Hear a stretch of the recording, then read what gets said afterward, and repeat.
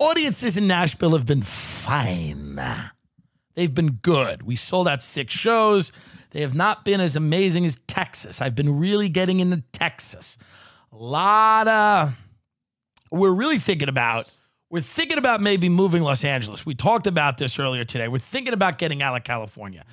And it part of it is the economic collapse, the fires, the homelessness, the civil unrest, the racial tension, the policing, the lack of freedom, the dirt, the diseases that are coming back, the high cost of living, the high property tax burden, the high income tax burden, the mismanagement of the state, the political issues, the earthquakes, the tectonic issues. That's just to name a few negatives. The death of Hollywood, how embarrassing it is to even be in this business. The idea that everything is independent now and you don't have to be in Los Angeles to get any opportunities, and nobody's giving you any opportunities. You give them to yourself. And the opportunities you get can get taken right away. And we're thinking about moving. And I got to be honest with you, I mean, for no other reason. And me and Ben literally just threw we looked at America and we threw a fucking pin at the country, and we didn't even know where it was going to go. We're thinking about maybe Austin, Texas. And it's just, we threw a pin and it was dark. The room was dark and the map was dark. And we just threw a pin and I said, what is that? And it was Austin, Texas. And it's so, and again, I don't know if we'll know anyone there. I don't know if anyone we know lives there. Probably not. We'll probably be alone. We'll probably be the biggest podcast in Austin, Texas. If we move there.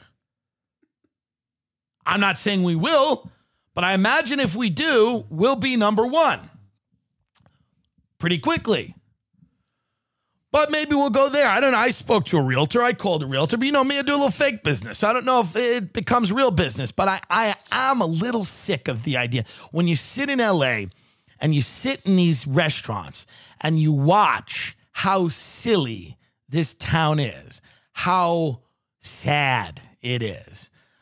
In LA, you have 2 extremes of people. You have 16-year-olds who've just arrived, the TikTok kids who are running around, the paparazzi are chasing them. They've got it's a quick burn, their careers, but they're getting money stuffed down their throat. They're having a ball.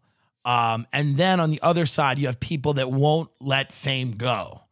They won't let it go. They just, they're holding on to it for dear life.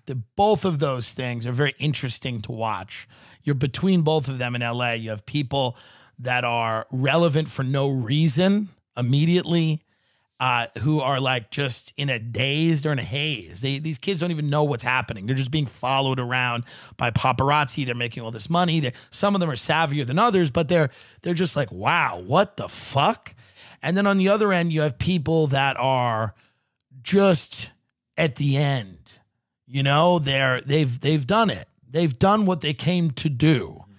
And many of them don't know that yet. No one's informed them. No one's pulled them aside and said, you've done this. You did it. It's time to graduate. Here's your diploma. Now walk out.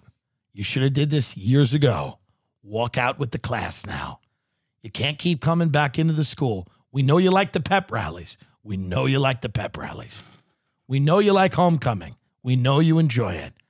We know it's fun and you feel just like you felt the first time you did it. But I'm here to tell you this. Everybody's creeped. They're creeped out. And I'm telling you, it's like Grisabella. If you've seen Cats, it's a gay podcast. I shit on sports. I'm talking about cats, but Grisabella in the play Cats is like an old cat, and she's like, she sings memories, memory, da, da, da, da, da, da. And she's like this ratty cat that walks out, and that's what you have in Hollywood. You got a bunch of ratty cats walking around that don't know it's time to go die. And cats go die alone.